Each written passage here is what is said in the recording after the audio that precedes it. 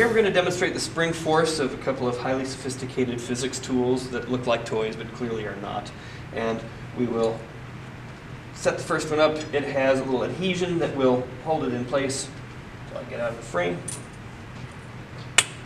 Jump, jump. Might as well jump. And then from the video, if we want to take a still at some point, we can measure the height that it reaches. We'll also do the same thing to this other tool, which is clearly not a toy. It does not have the adhesion, so I will hold it down, and once I release, Jump, jump.